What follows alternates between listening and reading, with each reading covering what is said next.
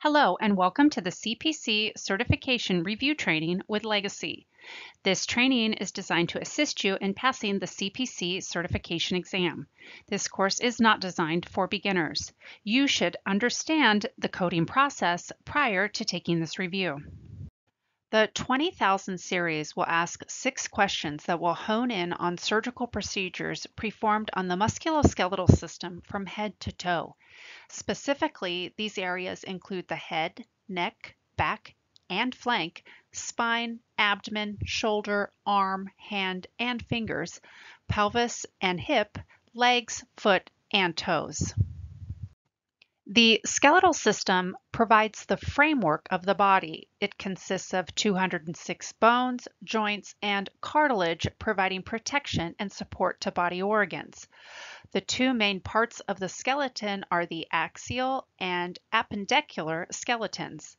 The axial skeleton is comprised of the bones of the head, neck, and trunk. The appendicular skeleton consists of the bones of the limbs, including those forming the shoulder and pelvic girdles. Laterality is an important concept of ICD-10-CM and is particularly prevalent in the musculoskeletal system. Typically, you will find that the right side is identified in the diagnosis code with the number 1, the left side is identified with the number 2, and bilateral conditions are identified with the number 3. When laterality is not documented, the code is billed as unspecified. Per the ICD-10-CM guidelines, if a bilateral option is not available for the diagnosis code, 2 codes will be reported, one for the right side and one for the left. Also, from the ICD-10-CM guidelines, when a patient has a bilateral condition, the diagnosis is coded as bilateral, even if only one side is being treated at that specific encounter. Other diagnosis codes commonly used in the diagnosis and treatment of musculoskeletal conditions include those listed here. Additional codes that are common in the musculoskeletal system are found in Chapter 19, Injuries and Poisonings. A sprain is an injury to a ligament when the joint is carried through a range of motion greater than normal, but there is no dislocation or fracture. The difference between a sprain and a strain is that a ligament is injured in a sprain while a muscle is injured and/or spasming in a strain. There are also various types of fractures that impact code selection. Please take a moment to review. The type of fracture reviewed on the previous slide differs from the type of fracture treatment. Fracture treatment can be closed, open, or percutaneous. Closed treatment does not surgically expose the fracture site for treatment. Fractures are treated by manipulation and/or casting. Open treatment involves surgically opening the fracture site and visually examining the bone to repair the fracture. Percutaneous fixation involves placing pins through the skin into the bone to stabilize the fracture site. This type of treatment is neither open or closed. The other important guideline for fracture treatment is found in the guidelines at the beginning of the musculoskeletal system. Fracture treatment includes application and removal of the first cast or traction device only. Subsequent casts or traction devices may be separately billable. We suggest that you circle or highlight the type of treatment under every fracture and/or dislocation section, and underline the specific bones. The musculoskeletal CPT section is organized by anatomical site from the head down to the toes. Within each anatomic site, the codes are divided based on the type of procedure being performed, such as incision, excision, fractures, and so on. Care should be taken to read all notes, guidelines, and parenthetical statements carefully, as they will help to guide code selection. Wound exploration codes relate to wounds resulting from penetrating trauma. These codes describe surgical exploration, an enlargement of the wound, extension of dissection, debridement, removal of foreign body, ligation or coagulation of minor subcutaneous and or muscular blood vessels of the subcutaneous tissue, muscle fascia, and or muscle, not requiring thoracotomy or laparotomy. Here's a tip. If repair is done to major structures or major blood vessels requiring a thoracotomy or a laparotomy, then those specific codes would supersede the use of codes in the wound exploration section. Also, to report the repair of the wound's simple, intermediate, or complex repair, use codes in the integumentary system section. Take care when reviewing the excision and biopsy codes. Codes are selected based on the depth of the tissue biopsied, muscle or bone, and how the biopsy is completed, open, needle, trocar, etc. Under the introduction or removal section, codes include injections and removals of foreign bodies. Parenthetical statements underneath the codes provide information regarding use of radiology, contrast injections, and materials to be injected. Trigger points are painful knots of muscles that are tight and do not relax. Codes are available for injections into the muscles with medication, code range 20552 through 20553, and without medication, code range 20560 through 20561. Codes are billed based on the number of muscles treated, not based on the number of injections given. For example, if 3 injections are done into one muscle, we only bill for treatment of one trigger point. Here's a coding tip. Make a note next to the trigger point injections reminding you that these are based on the number of muscles, not the number of injections used. The spine is divided into 3 sections: cervical, thoracic, and lumbar. The cervical area includes 7 vertebrae. The first 2 cervical vertebrae are C1, also known as the atlas, and C2, also known as the axis. The cervical vertebrae collectively are referred to as C1 through C7. The thoracic vertebrae come next, and there are 12 thoracic vertebrae. They are referred to as T1 through T12.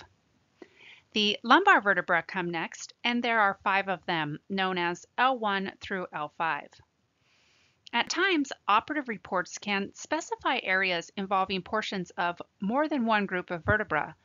For example, if a procedure was performed on C6 through T3, the vertebra included would be C6, C7, T1, T2, and T3, or 5 vertebrae. The vertebrae are also referred to as segments in many of the CPT codes. The space between the vertebrae contains an intervertebral disc, also known as an interspace. Looking at spinal instrumentation, there are 2 basic types of instrumentation seen: segmental and non-segmental.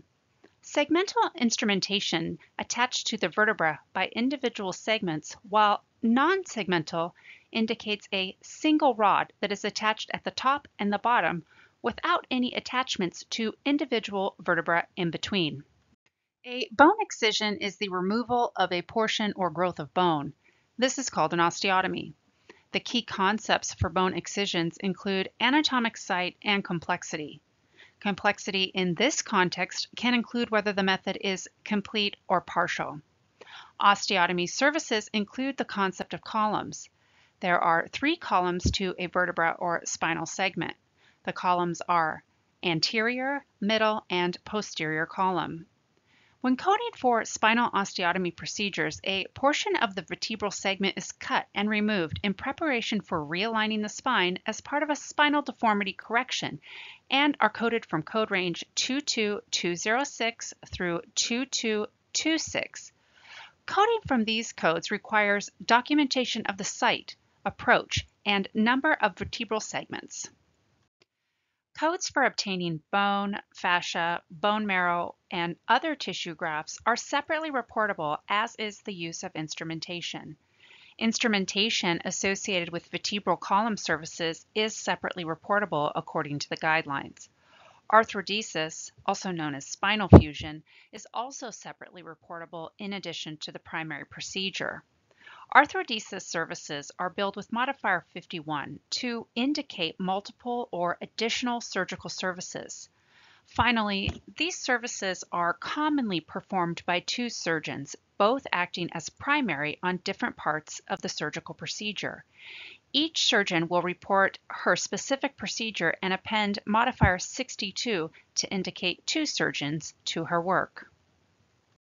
Vertebroplasty is the repair of a vertebra or the rounded portion of the segment which has been fractured. A bone cement is injected under imaging guidance to reinforce the structure. Similarly, vertebral augmentation injects bone cement into the vertebra that has suffered from a compression fracture. However, prior to the injection of cement, the vertebrae are lifted and separated to create a cavity between the bones and place them back into a normal anatomical position. The important keys to note when billing for vertebroplasty include the number of levels or segments being repaired and the specific portion of the spine, for example, cervical, thoracic, or lumbar. Per the guidelines, imaging guidance is not separately billable. And per the codes are all defined as unilateral or bilateral, making modifier 50 not billable with these codes. According to fracture guidelines, the first cast or traction device placed is included in the surgical services. Replacement casts during follow-up or aftercare are separately billable, as is the casting material, which can be found in the HCPCS book. Casting or strapping may also be billed without the fracture treatment service if done to stabilize or protect the fracture and/or to provide temporary relief to the patient. The final section of the Musculoskeletal Code section relates to endoscopy and arthroscopy. Endoscopy is a minimally invasive surgical procedure in which a small camera is placed into a body area or cavity for examination and sometimes treatment of damaged body areas. Arthroscopy is an endoscopy procedure, but it is specifically into a joint using an arthroscope.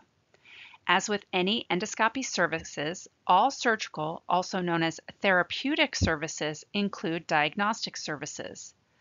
Diagnostic services are those in which the physician only looks at the joint. If the physician finds something that she opts to treat, the service is no longer diagnostic and becomes surgical or therapeutic. The diagnostic service is no longer billable. Many of these joint repair services can be billed as either open incisional services or as arthroscopic services. Key words in the operative report, such as scope or port placed, will alert the coder to an arthroscopic service. Further, watch the parenthetical statements below the codes that indicate when the services are included in others. Orthopedic supplies are dispensed by durable medical equipment providers, also known as DME.